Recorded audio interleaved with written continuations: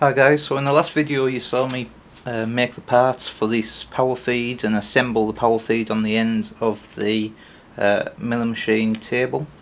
So what we're going to do today is we're going to wire up the stepper motor and we're going to get it working and we're going to complete the project. So let's get into it.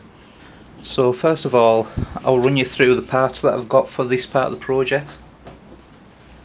So I bought a junction box. This is about 200mm by 150mm,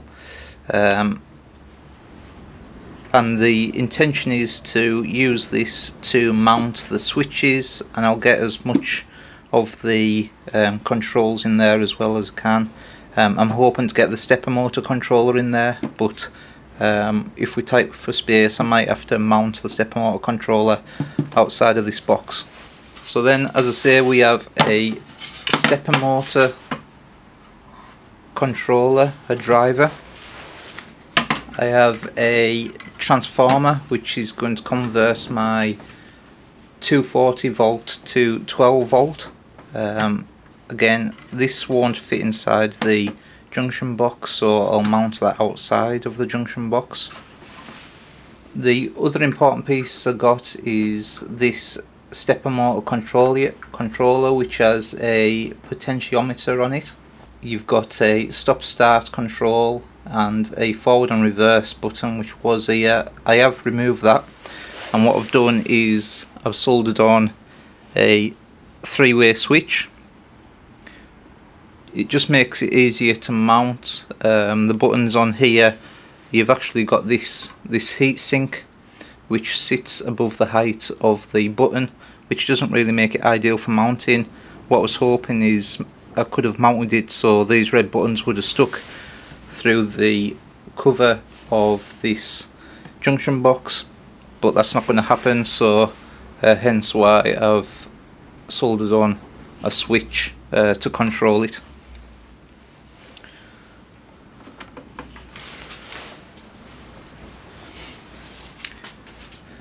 And the other thing I've got is just a two-way switch, which I'm just going to use as an on-off. I'll mount that as well, so that is just sticking out through the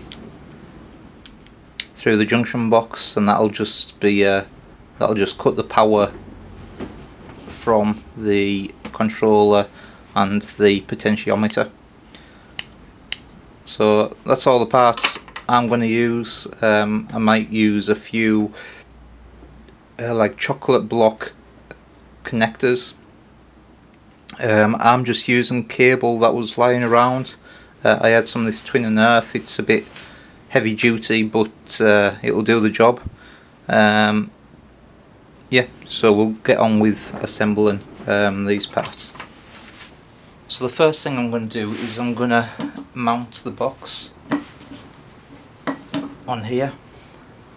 This is the frame I made for the milling machine, the stand. So I'm going to drill and tap the frame to match the box, and then we'll mount that on there and we'll start wiring things into it.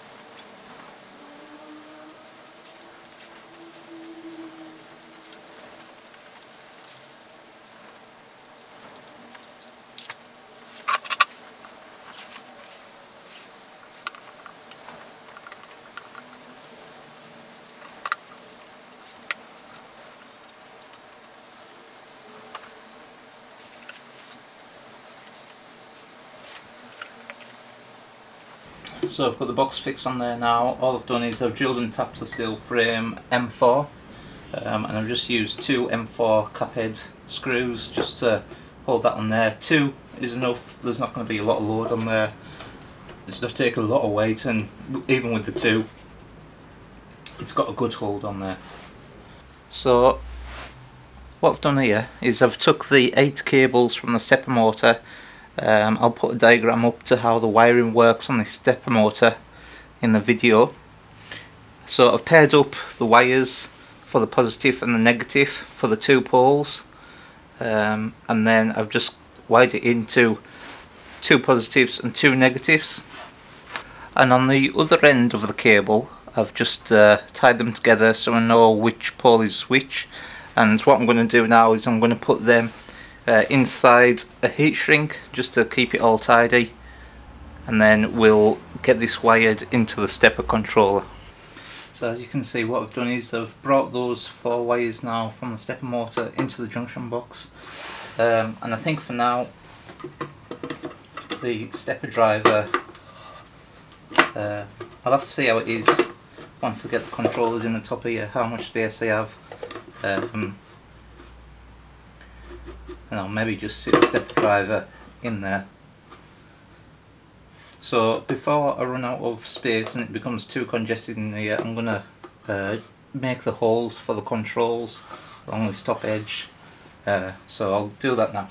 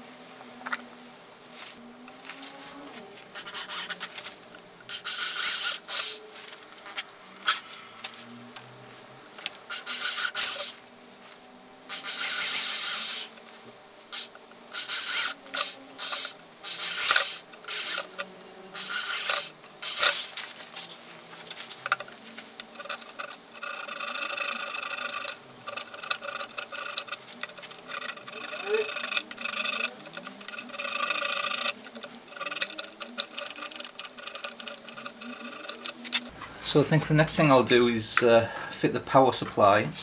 It's not going to fit inside there, so I think I'm just going to mount it on the inside of the leg.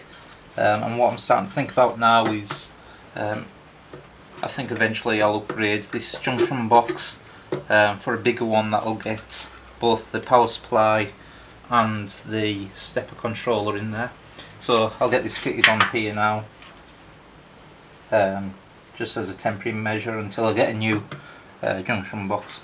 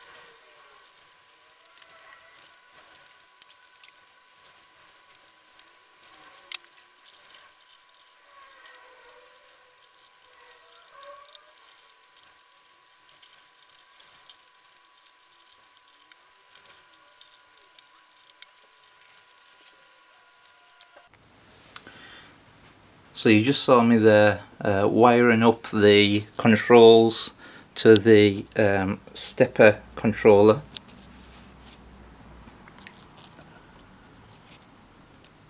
So what I'll do is I'll just talk you through how I've got this wired up. So first of all, I've got my power transformer mounted in the back here. So out there I've got a 12 volt supply which comes up into the box. Comes up into the box here.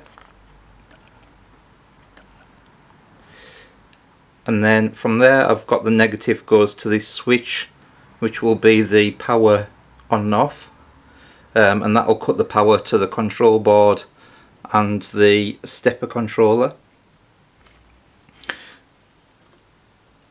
Then there is a negative pulse, a negative direction and a negative enable on that board. See if I can get focus. And then from there those negatives go down onto the stepper controller, and it's just a case of relating those cables to the relevant connectors on the stepper controller. And then these two here are the positive and negative supply to the stepper controller. What I'll do is I'll put a wiring diagram up which I used for this. The only thing the wiring diagram doesn't show is that you need a positive and a negative supply to the stepper controller. So the next thing I'm going to do is I'm going to wire in the stepper motor to the stepper controller. So I'll get that done now. So to wire the stepper motor to the controller, earlier we paired up the wires, so we had a coil and a B coil. So all we need to do now is take the A coil and the B coil and relate it to these, wire it into the corresponding terminals, and hopefully it should work. So I'll get that wired in. Blue is positive, brown is negative, so we'll get it wired into those points.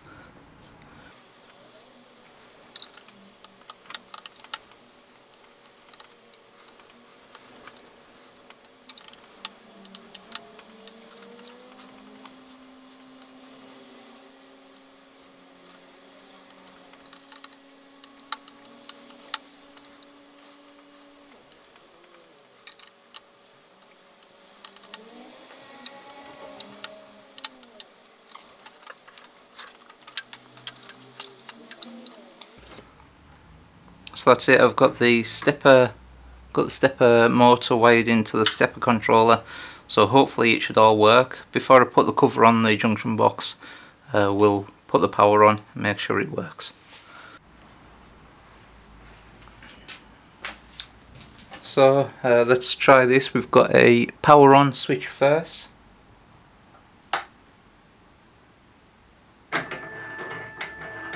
So it works, that's good. So that's travelling right to left. We'll knock it off and then we'll see if we can get it to go left to right.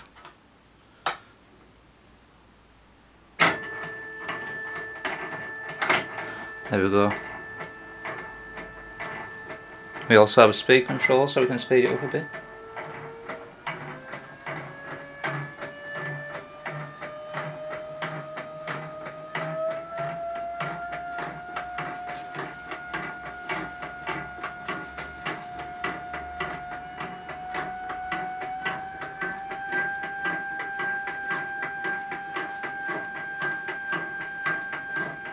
Slow it right down.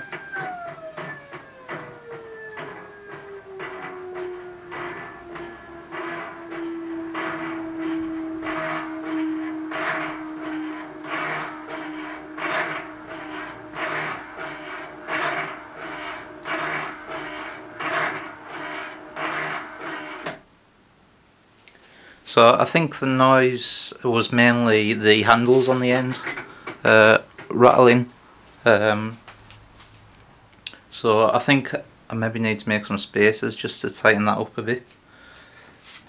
So I'm going to turn the speed right down. We'll take it back in the other direction.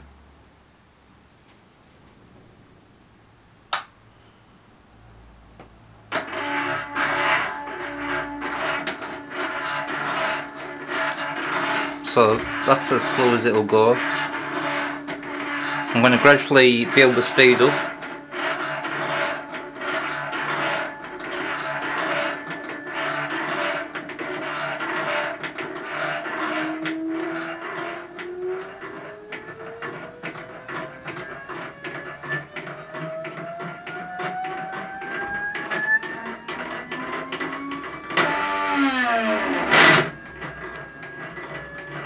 So it does seem to get to a point where it crashes if you go too fast, so I might have to play with the settings on the stepper controller just to see if I can remove that.